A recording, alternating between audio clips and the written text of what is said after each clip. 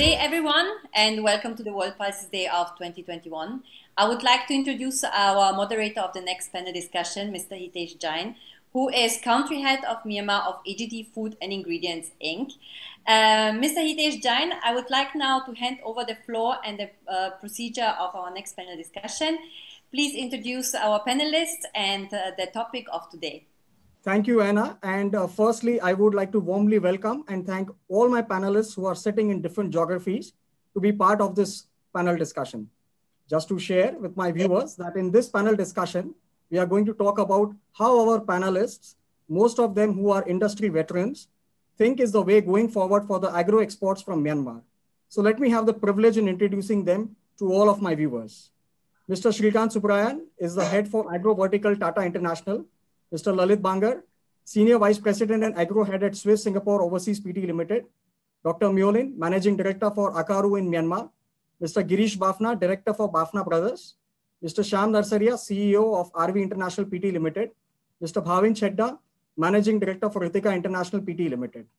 Without wasting much time, I would ask my first question to Mr. Shrikant Subrayan. Mr. Shrikant, with India's ambition to move towards self-sufficiency and revolutionary regulatory changes, what impact do you see on Myanmar's pulses exports to world's biggest market, which is India? Thank you, Hitesh, for this question. The way I think about this is that over the last 10 years, India has been consistently trying to increase its production, and it has successfully increased its production by over 50%. Nevertheless, 10 years ago also, India was the world's largest importer of pulses, and even today, India continues to remain the world's largest importer of pulses. The reason is that as the country's economy is growing and as India is moving slowly from a developing nation to the status of a developed nation, the per capita income is increasing. And slowly, the per capita consumption of pulses is also increasing. And this is the singular fact which will ensure that India remains in some form a net importer. As you are well aware, land or area under acreage has not significantly increased, and land is a constraint in India. And therefore, to that extent, there are competing agro commodities that vie for the same piece of land. And hence, yield is the only factor which is helping India to improve to a certain level. But if the demand does increase from here over the next 10 years by another 50%, I think that will pose a challenge for India, and India will need to keep its import options open so that in the long term, the Indian interest as well as the interest of partners like Myanmar who supply pulses to India are well protected. So as I see it, Myanmar is in a prime position because of its proximity to India. Shipping time from Myanmar to Chennai, it hardly takes 2 to 3 days. So Myanmar has been the oldest supplier and one of the most reliable suppliers of pulses to India. The whole issue is about trying to cement this relationship and to take this relationship further in the long term. This is the way I think about it. Thank you. Thank you so much, sir. And it was an excellent reply. My next question would be to Dr. Myolin. Dr. Myolin, I would request if you could kindly share some data as per your resources for Myanmar producers. What, according to you, would be the current year's production for green mung bean, black mape, pigeon peas, and what would be the carry forward stocks in Myanmar? Yeah, good afternoon to everybody. Now I want to sharing my data about the reliable sources. The green mung bean approximate production in 2021, maybe total, maybe the 500,000 metric ton. That means the 5 lakh metric ton. Counting all 3 main crops. And then green mung bean approximate carry forward for 2021. It may be that we can call it nil because the green mung bean export is very good and harvesting and export and no carry forward is there.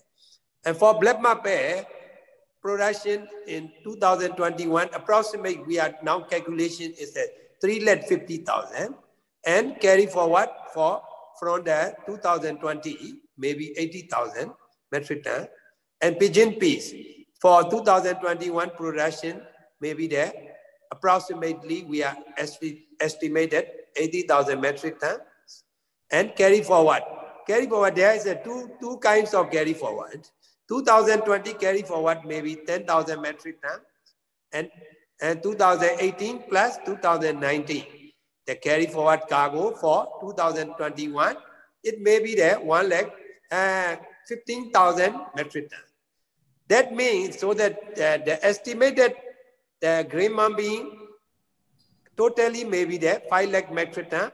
The black market stock for available stock for the 2021 maybe 4,30,000 metric tons, and pigeon pea may be there 1,05,000 metric tons. Thank you, Doctor, for that insight on the production numbers from Myanmar. My follow-up question is to you again, sir. Yeah. Dr. Myola, when farmers decide what to plant, what is that they consider normally?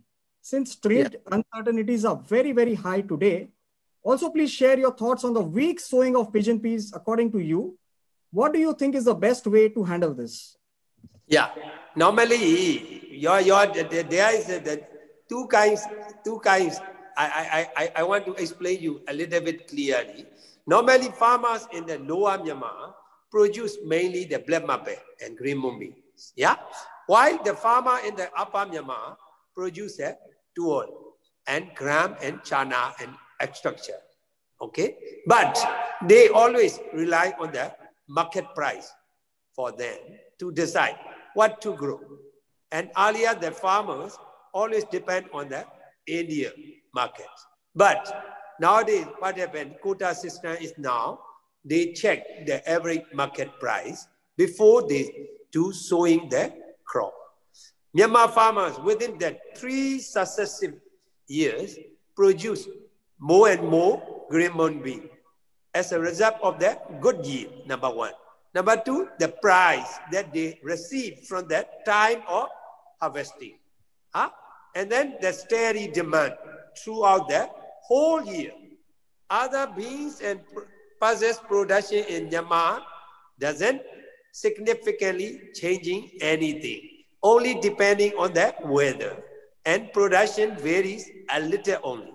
And so in 2021, the production of the mung production, we already estimated 5 lakh. That means 1,50,000 metric tons is more. In the meantime, urine production is less, 1,50,000 metric tons less. That is the reason the farmer decided what they are changing. And then now your point of question is a tuol. In the meantime, tuol, farmer after 3 successive years, they do not have received the good prices. The prices available for the harvest do not even cover the production costs. That means farmer losing. Additionally, the planting time of the tuol is a very long duration, while the yield is very, very less. Everybody knowing. Therefore, in 2021, we are predicting the production will be maybe 80,000 metric tons already. That means 60 to 65% of the production of compared to the last 3 years. The farmer switched to the other cash crop like the green mung, sesame, and yellow maize and white seed. So that, and another one thing, pigeon peas, everybody knowing bought solely by the India because of the policy of the India buying by the quota system, and many, so many uncertainties of the other market demand is there. Production is less, and until you can get a very limited amount of the tuol production from Myanmar. Thank you. Excellent reply, Doctor. And I think good you have highlighted that the tuber production has gone down significantly over the last couple of years, and maybe to the tune of 60 to 65%. My next question would be to Mr. Girish Bhavna. Mr. Girish Bhavna, what is the current Indian production and consumption of black mape, pigeon peas, green mung bean? According to you, will there be a surplus production for 2021 or a shortage? How do you see the Indian agriculture going forward, sir? Good afternoon, everybody. I would like to start by thanking Myanmar Pulses Beans Merchant Association and OTAM for the privilege to be on this esteemed panel. Thank you, Mr. Hitesh. Now coming to production levels. For pigeon peas tour, we have a carry forward stock of 0.7 million tons. Production as per initial estimate is approximately 3.7 million tons. And with a consumption of 4.2 million tons and maintaining a closing stock of roughly 0.68 million tons, we see a shortage of about 0.48 million tons. However, these are initial estimates. With crop loss estimated to be about 20 to 25% due to untimely rains, we could see the shortage go up to 1.2 million tons, that is 12 lakhs metric tons. Moving on to black mape, Ulad, we have a carry forward stock of 0.23 million tons. Production as per estimate is approximately 2.4 million tons. And with a consumption of 2.7 million tons and maintaining a closing stock of roughly 0.21 million tons, we see shortage of about 0.28 million tons. Again, considering crop damage due to erratic monsoon during Kharif as well as recent Rabi crops, this shortage could go up to 0.7 million tons, that is 7 lakh metric tons. For Moong, we have a carry forward stock of around 0.21 million tons, and production is, as per estimate, is approximately 2.14 million tons. And with a consumption of 2.25 million tons and maintaining a closing stock of 0.26 million tons, we see shortage of about 0.16 million tons, that is 1,60,000 tons.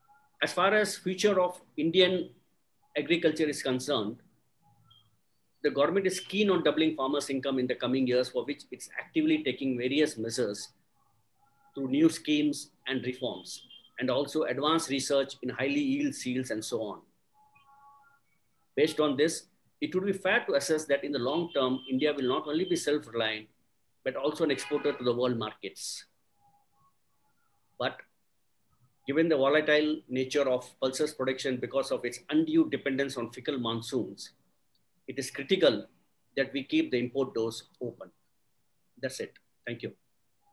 Excellent reply, Girish. And Mr. Girish, I think thank you for sounding optimistic that India will attain its self-sufficiency. In fact, it will be an exporter going forward in the coming years. Let's see how this shapes out. My next question would be to Mr. Sham.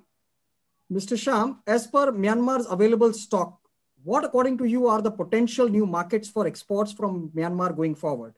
It seems that crop diversification is a need of the hour. So how can we give confidence to the Myanmar farmers to grow a crop, say for example, LSKB, which is light kidney speckled bean, where international buyers have never bought from Myanmar? It is almost like the chicken and egg situation. So how does one solve this? Good afternoon, everybody. Once again, welcome to the World Pulses Day 2021. I would like to start with first main basic three items of Myanmar: black mapte, turhol, and green mung. As Mr. Hite asked, what is the potential market? First, we have to understand the stock in Myanmar. As per our expert, Dr. Myolwin, black mapte, the available stock for 2021 is 430,000 tons. Now, out of these 430,000 tons, 150 to 180,000 tons goes to other parts of the world like Pakistan, UAE, Bangladesh, Nepal, and as processed dals. So the available stock for India is 300,000 tons. But as per Mr. Girish, the shortage in India is 700,000 tons. So there is a gap of 400,000 tons. But I believe, this is my personal belief, that the shortage is much more in India because of the excessive rain during last 4-5 months. So the shortage may be more, and the black mapte shortage we can see further widening up the gap. So there will be good demand for black mapte in the coming next 2 months. Now coming to Turhol, the available stock in Myanmar is only 105,000 tons. The potential market, again, the main market for Turhol is India, but still it goes to Nepal, UAE, and also as processed dals. So out of 105,000 tons, we can export 50 or 60,000 tons easily to UAE, Nepal, and processed dals. So available stock in Myanmar for India will be only 50,000 tons. So even if India doesn't buy Turhol from Myanmar, it won't create big difference. But still, there is a shortage in India. As per Mr. Kirish, there is a shortage in India for somewhere around 450,000 tons. But again, Africa is also a supplier. So every year, based on last 4 or 5 years, every year India gave a quota for 200 to 250,000 tons. So this 50,000 tons can easily go, and there will be shortage of Turhol in Myanmar in next 2-3 months. Now coming to green mung bean, yes, the shortage, the gap of demand and supply is very less. The reason being it is a 60 days crop. Every 15 days there is green mung bean crop in some parts of the India. Same like in Myanmar, there are 4 or 5 crops, different parts. So I don't think green mung bean will create much impact for India side. But as we have seen, green mung bean production has gone up in Myanmar because of demand from China, Vietnam, and other European countries. And it is, as Myanmar crop is liked by most of the countries, the quality is worth, you can say, number 1 or number 2 quality, and easily acceptable in every part of the world. Now coming to other next question from Mr. Hitesh, which is crop diversification. Yes, crop diversification is the need of the hour. Myanmar should not depend on any 1 or 2 countries, as we have seen past 3 years back, when India imposed the quantitative restrictions. The price of black mapte Turhol went down almost half of the cost price. Like black mapte went down to $270, $80 FOB. Turhol went down to $250 FOB. That time was very bad for Myanmar farmers, but still they learned a lesson. They, as Dr. Mulwin said, from 300,000 production, now they have reduced to almost 80,000. So, okay, it's a smart move.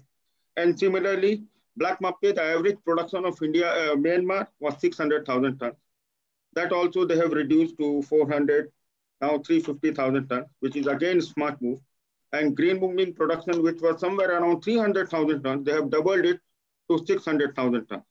Now, if Myanmar tried new items, like example given by Mr. Hitesh, LSKB. Yes, Myanmar has been growing LSKB since last 5-10 years. The demand is quite good, but it is not very noticeable quantity. Only say 500 or 1,000 tons maximum there is a growth, but it is acceptable by most of parts of the world. Myanmar should grow LSKB, but in the limited quantity. Every year, step by step, like next year, 5,000 tons, then 10,000 tons, so that this quality is acceptable and marketed in other parts of the world.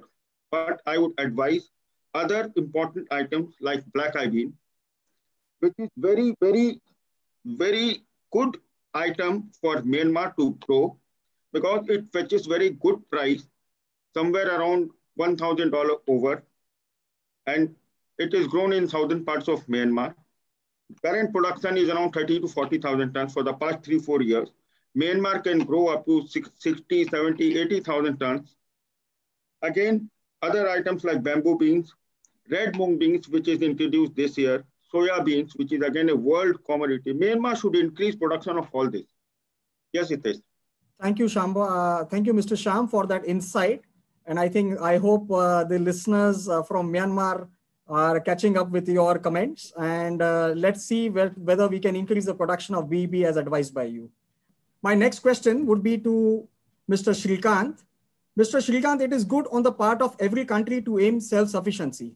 However, since agriculture in most of the parts of the world still depends on weather mire, particularly in India, where most of the area is rain-fed, what will happen in a situation where you have 2 consecutive rain deficient years and the farmers in Myanmar have already switched to other crops? I think, Hitesh, this is the most important question, of this session that you've asked. I think we all have to remember that agriculture in general is affected by the vagaries of weather. And with climate change, we are faced with, too much rain, too little rain. As we are speaking in this year, this is a La Nina year. And, while we are coming into the season with some deficit, the coming year in India, we could potentially have excess rain as well. So we are going to have 1 year of, with some shortage due to unseasonal rains. And now we are going to probably come to this year. And in this coming monsoon, we may have the potential, if the La Nina plays through, of having, very high rains, which in turn can also affect crops. So when things like this happen, the need for imports becomes even more exaggerated. And, I was just hearing, Mr. Myolwin talk about prices of tuar coming to production of tuar coming down to 80,000 tons. It's very sad that farmers are looking to previous prices to produce next year's crop. One has to understand the supply and demand economics of the coming season to decide what to plant. And very often, at least my 3 decades of experience has shown me that you have to be intuitive in all of this rather than follow previous trends. So the way I see it is that if the next year is going to be a shortage in tuar, rather than going to some of these other commodities and trying to do it, actually producing 300,000 tons of tuar may really help, because India could be a big importer of tuar if this coming season also there is an additional deficit on the back of a already built up deficit. The second point that Mr. Bhavin did not talk about is that the government and the NAFED, which buys, is almost down to 0 stocks of tuar. So if they come up and pick up maybe 1 million tons or so, they are, I think, already going to buy about 700,000 tons. But if there is a chance that if there is a second wave of COVID or something like that, and the PDS intervention increases, they may come up and consume some more of these pulses. And if they do consume, then the availability for the free market reduces even more. And hence there is a need for farmers to be looking forward rather than backward. And I think it is our job as industry to educate them. And also, since you've asked this in the question of light of government to government interaction as well, I think if there can be a collaborative effort, with the governments and the trade bodies of both countries to work with each other, I think we can estimate the requirements better so that the farmers of Myanmar are also aligned with the requirements of India, but on a forward-looking basis rather than what happened last year. Because what happened last year is that, say, for example, mung prices were very high and you go and produce more mung. And if India has a great mung crop and China has already, picked up a lot, then what happens is you price it at $1,100 and the prices come down to $800 and you're back to square one, right? So this is typically the problem with farmers, is that farmers are backward looking. And it is our job to help them, because we do all these S&D, we do all of this, that can we do this in a timely manner? And can some of these conferences be done, a couple of months before planting, so that some reasonable estimation can be given to the farmers, and we as a body work together to ensure that the supply and demand, there is some correlation, and we produce the right things at the right time in the best interest of both countries. And if we can have this kind of a symbiotic relationship, I think it will be very healthy and prosperous for the customers of India and the farmers of Myanmar. Okay. The other way I look at all of this is that, especially for black market, Myanmar is probably the sole supplier to India.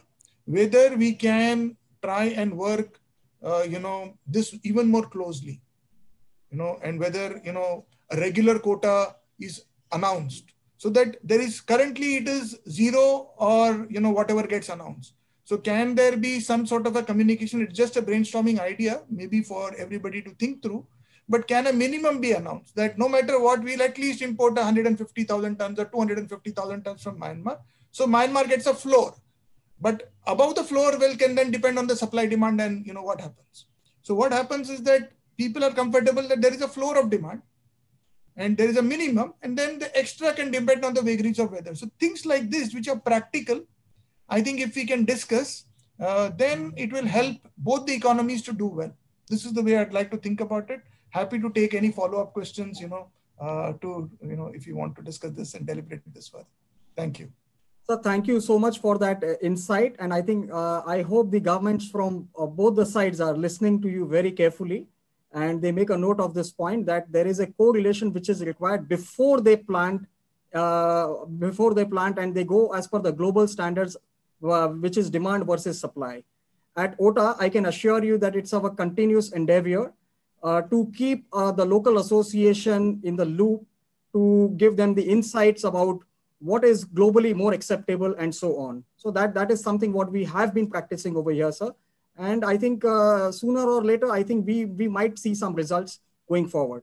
My next question would be to Mr. Bhavin Chedda. Mr. Bhavin, after the increase on the MSP price in India for pulses, what difference does it make for the Myanmar exports according to you? Thank you, Hitesh. Good afternoon, everybody.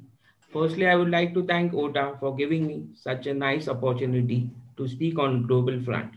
Coming back to your question, the MSP mechanism in India was instituted to guarantee a minimum price to the farmers.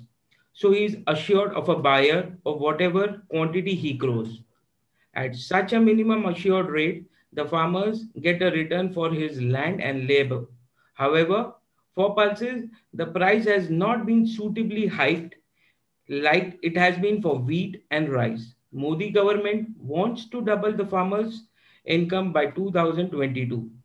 And hiking MSP of pulses does several things. It designs the farmers to grow more, as well as it helps them to produce more in such a way where they can meet the demand to it.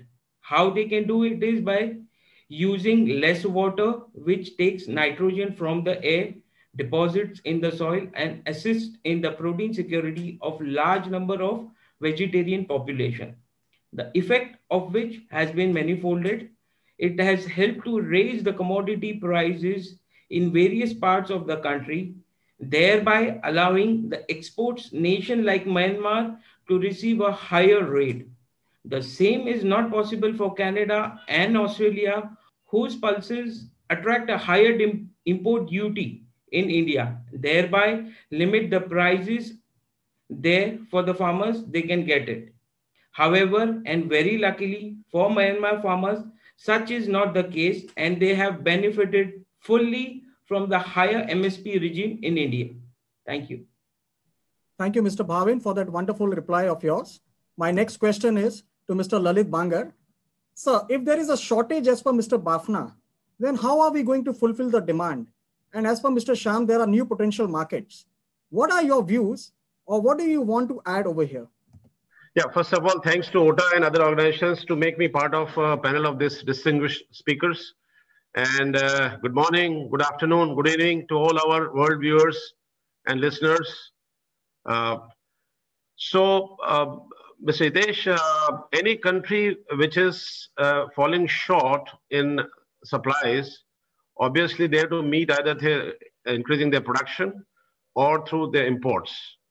Now, as we have seen that Indian side, the land is being used to the maximum, and there are more than 50% land is depend on the rains and monsoons. So as such, definitely import is a big answer, and India is going to be remaining a big importer, exporter, consumer always. So the Indian government has to keep a close watch on the production numbers, whether the pattern, the demand, and then formulate the policies, keeping in view the interest of the consumers, of the farmers, and at the same time, the trade bodies. So what I personally feel is that what we have seen last year, the debacle due to the delay in issuance of the licenses, we saw the prices shooting out to the roof and then coming down heavily when the pigeon peas imports quota was extended for a certain period, and lots of quantity of pigeon peas came to India. So in my opinion, if you ask me, there is a fair estimate of the total demand, consumption and production anyway. So they should release the quotas and licenses at the beginning of the year, say in the March or April, with 1 year validity. So, that will really help everybody to plan their supplies and imports and exports and, all over. This will be a healthy situation for all the players in overseas market as well as in India also. So this will help them to plan their imports and their production. I feel that that will really help in making a price stability to a great extent. And we have seen about this development of other products, as you mentioned. Mr. Sham also mentioned about LSKB and some other products. Yes, certainly it is the time that Myanmar should not depend upon these three main products only. And whereas there is LSKB, there's a black eye bean, and there's some more products which they can really grow and increase the production and really make them make the world realize that there are good qualities available.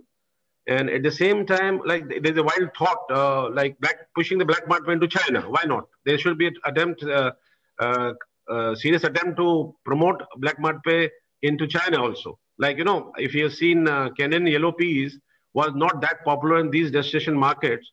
But I remember that for continuous effort to make this popular for 2 to 3 years, about all Canadian associations, Pulse Canada, they make conscious efforts to really promote and make the yellow peas popular in the destination market. And you can see the result today. So likewise, or maybe going for green mung beans, tie up with some of these protein food or snacks manufacturers, Beyond Burger or any of these big players. Now there are a lot of novice ideas which is coming out of the box, and we should try to get value addition, different products to be pushed in the market. So that will help. And guys, pulses has been a traditional item, but I think this is the time to innovate, and we have to find a new way and new products to do business to really see that Myanmar further succeeds in making their other products popular as well. Thank you. Thank you, Mr. Lalit. I think an excellent reply. Again, I think COVID has helped us in some way. It has actually challenged that staying fit is a new world in which we are entering. And you'll hear a lot of people now talk about protein consumption and all that. That was never the case earlier, as the time before COVID was. Absolutely. So I hope people are listening to your views on this, and let's see how we go forward on this. My next question is to Dr. Myolin. Myanmar's quality of green mung bean is considered to be the second best quality in the world. Production has also increased from about, say, for example, 300,000 tons in 2016 to 500,000 tons, as you mentioned today, in 2020. Do you see further rise in going forward? What are the possible markets Myanmar should focus apart from China, where there is a continuous demand, a fixed buyer to its produce? Okay. Yeah, your question is very good question for green mung bean itself. Myanmar producing, you are telling second best quality. I want to tell you maybe the second best or maybe the best quality in the world production, because Myanmar producing the big quantity of the green mung bean, about 500,000 metric tons.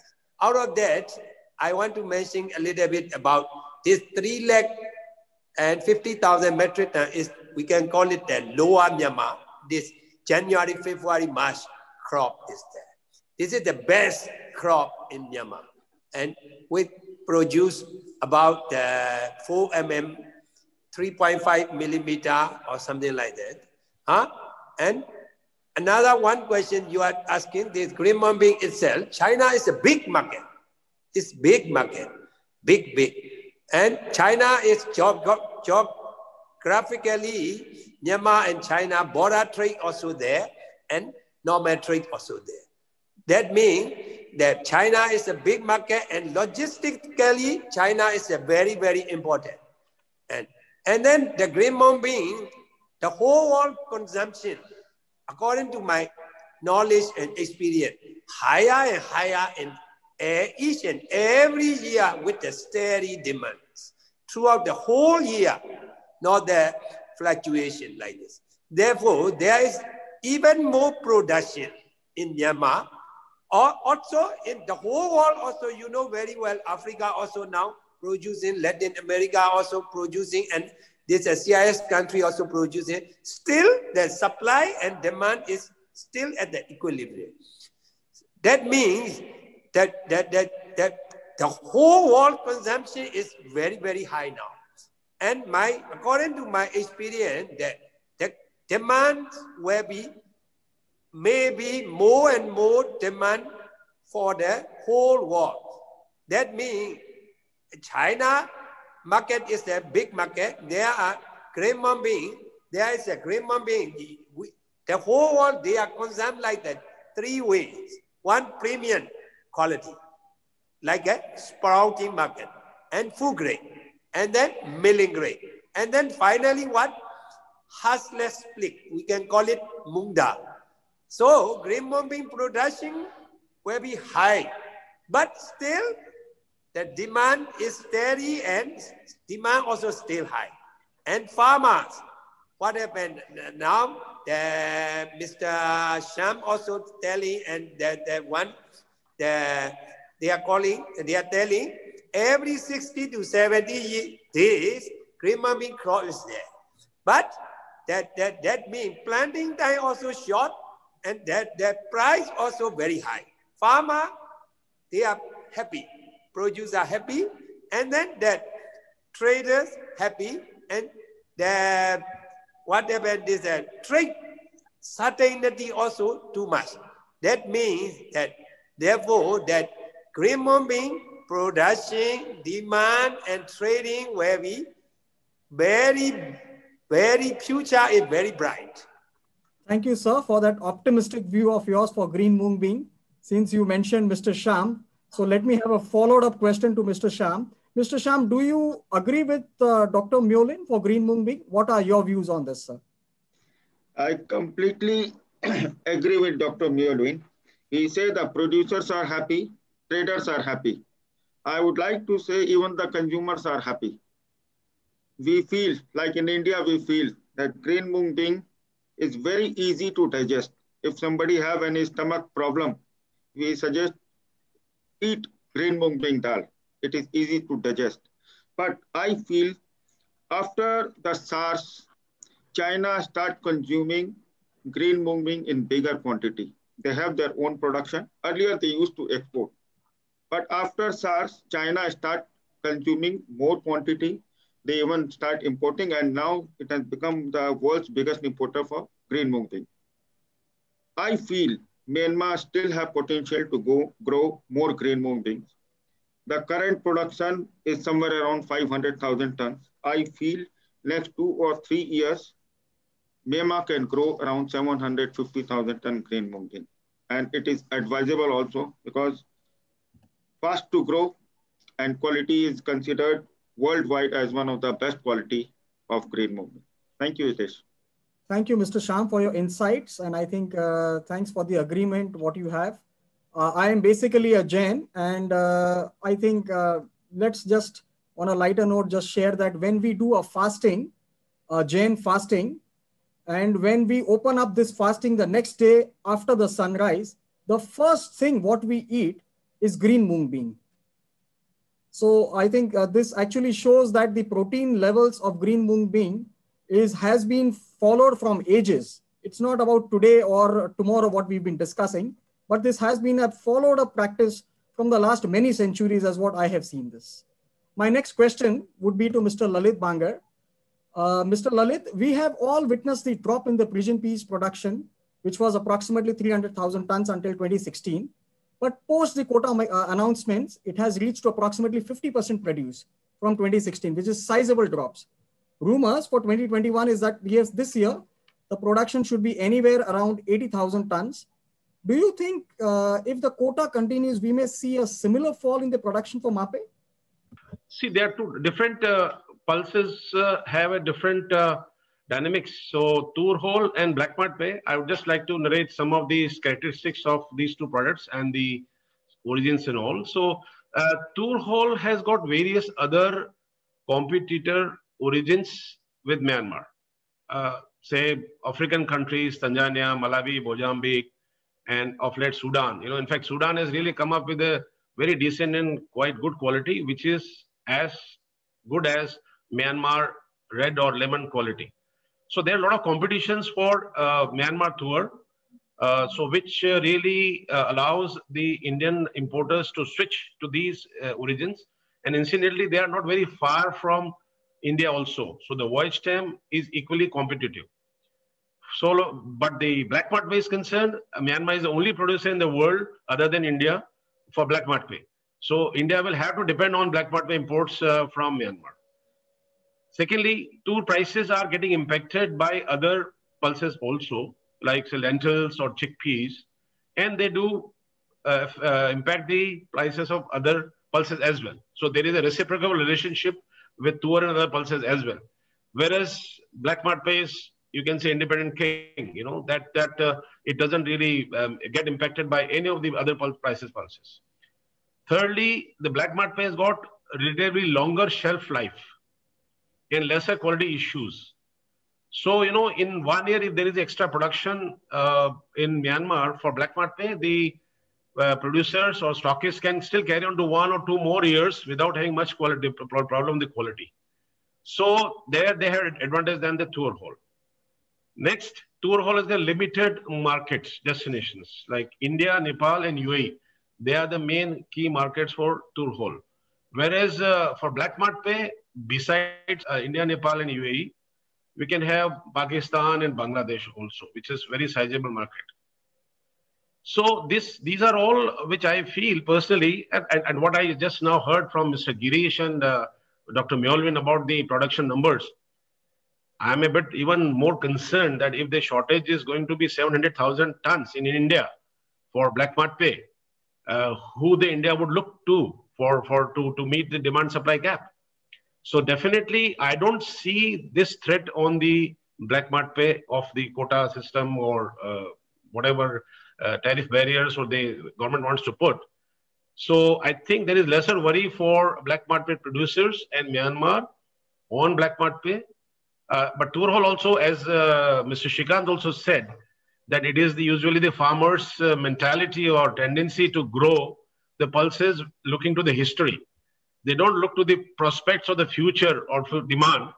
So then next year they repeat the same mistake. When there is a good demand, prices goes too high, they grow double. They make it 150%. So rather than that, and if the production and these consumption numbers are shared among the different governments and different bodies, and OTA is really doing fantastic job in last few months. I've seen OTA is tremendously helping the industry, and they have come up very nicely. So I think with that, we can have that all these uncertainty really lied to the rest, so quota systems or any quantity restrictions or tariff barriers. I will personally believe that this would not have much impact on black market.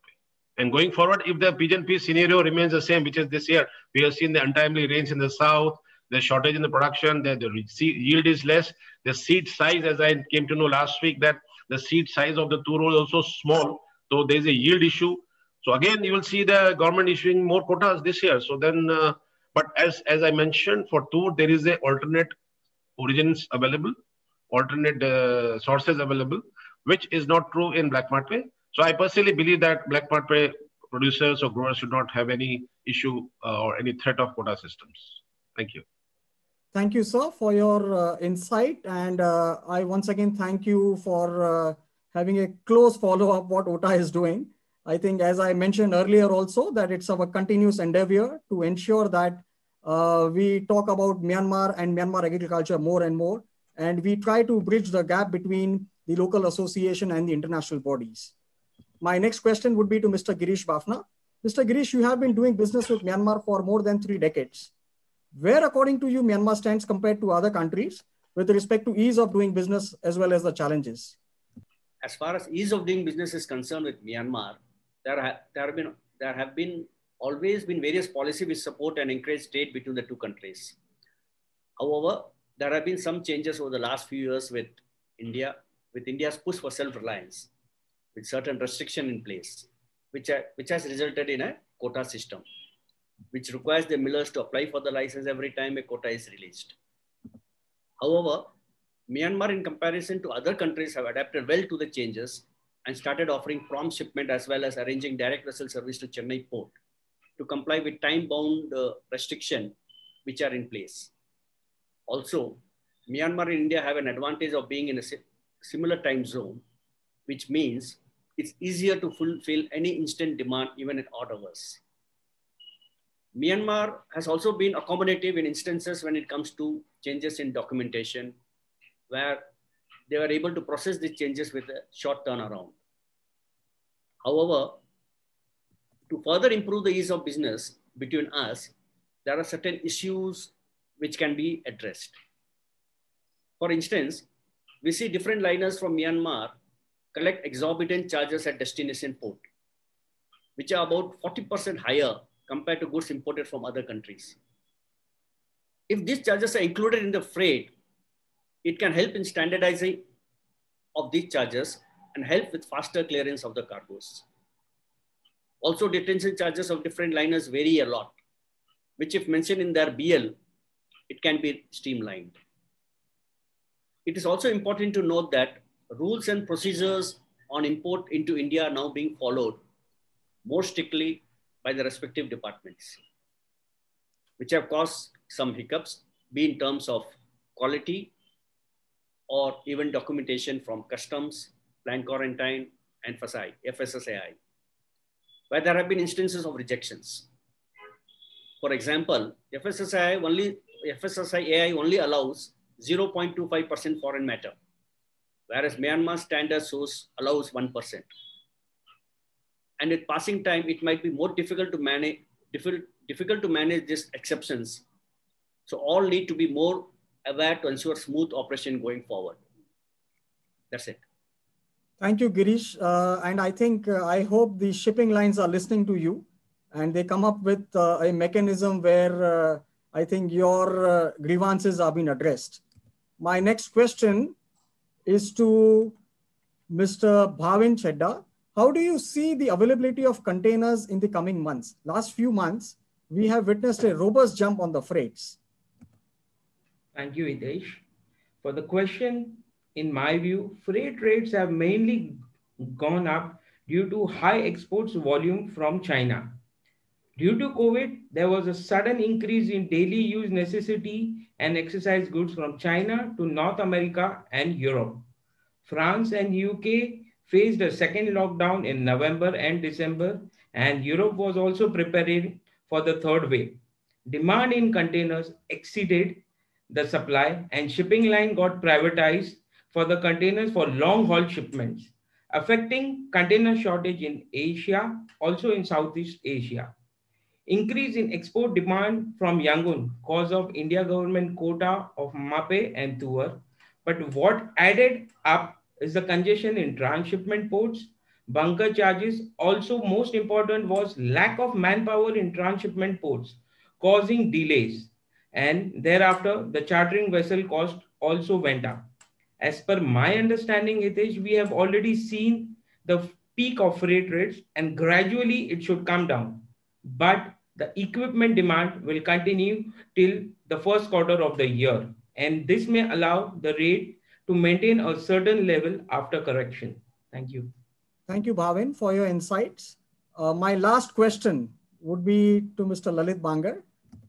Mr. Lalit, what are the global challenges and changes you see which are poised to impact pulses industry? Lots and lots of changes are happening all over. In fact, I've been associated with the pulse industry for almost 2.5 years. And post-COVID and during the COVID, we have seen many changes which was never happened in past so many years. The first and foremost change is the ambition of all the countries move towards self-sufficiency. See, COVID has really taught the whole world to how to change the whole philosophy of going global. From earlier it was localization to globalization, and now the whole scenario has changed and all the industries are moving for globalization to localization. And of course, India is really making lots and lots of effort in this regard. So which is why we see a lot of frequent regulatory changes.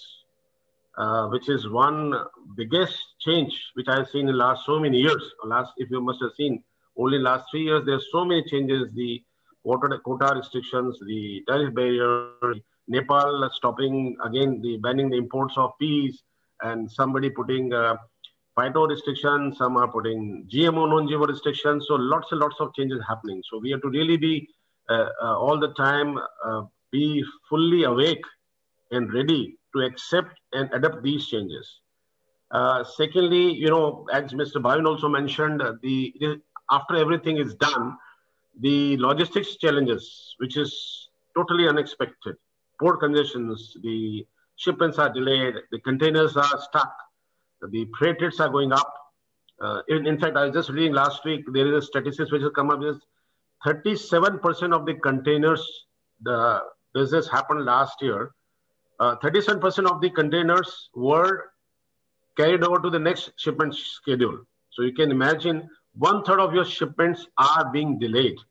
So in case you are just making a shipment just during last week or so, definitely you are out of the contract terms, so which is a phenomenal change.